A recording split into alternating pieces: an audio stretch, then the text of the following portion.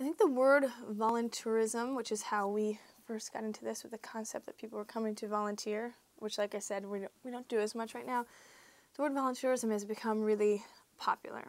And where I think that where we fall into this is that we're a voice in there saying, hey, volunteering, it can be more about travelers, philanthropy, and education, and you can actually do a lot of good by coming and learning. And the idea is that, you know, you're coming here, and there's projects that started before you got here, and they're going to continue on long after you leave, and you're helping those projects continue on long after you leave, and you're going to learn about them. And originally, that 1 week or 2 week period where people would come travel with us, we thought that they were going to come and they're going to paint something or build something or do something, and because that's where people think they're giving, is when they're sweating, right?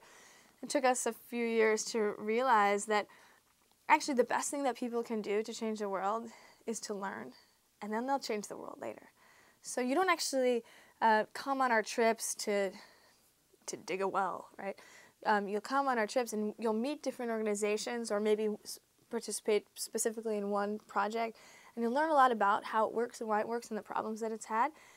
And then we hope that you'll live, travel, and give differently in the future, that you'll have better questions to ask when you want to support a nonprofit, whatever cause it is that you believe in at home or in another country, and that you'll travel differently. You'll have better sense of how to keep your money in that country. So many times we travel and our money goes right out. And maybe you'll start to live differently. Maybe you'll want to study something new, or you'll start to read about Cambodia in the New York Times and in National Geographic. You know, these are the kinds of changes we want to see, and we recognize that really to change the world, it has to happen once you go home.